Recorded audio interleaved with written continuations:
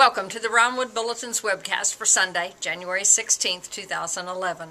I'm Candace Cooksey Fulton, staff writer and columnist for the Bulletin, and here are some of the top stories we'll have in our Sunday paper. Jury selection is expected to begin Tuesday morning in the 35th District Court in the trial of Chris Diaz, who claims he uses marijuana for medical and religious purposes and has chosen to represent himself.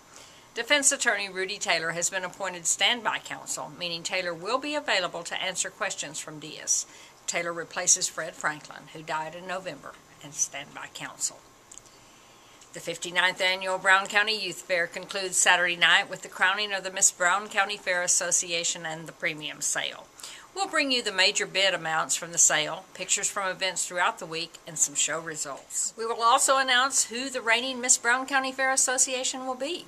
This year, 4 candidates have vied for the title. They are Keely Allen, representing Bangs FFA, Chastity King, representing Zephyr 4-H and FFA, Jordan Cadenhead, representing Early 4-H, FFA, and FCC LA, and Rebecca McFarland, representing May 4-H.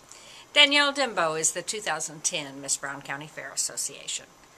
Also on Saturday, the plans for Brownwood High School's future Gerald Thomas Agricultural Science Center were unveiled. Thomas is a long-time and well-remembered ag teacher at the school. In our sports coverage, how about those Howard Payne Lady Jackets? Those girls made an impressive 2-game sweep in Abilene, beating McMurray on Thursday and Hardin-Simmons on Saturday. You'll get all these stories and more in our Sunday edition of the Brownwood Bulletin. Buy the paper at your local newsstand or find us here at brownwoodbulletin.com.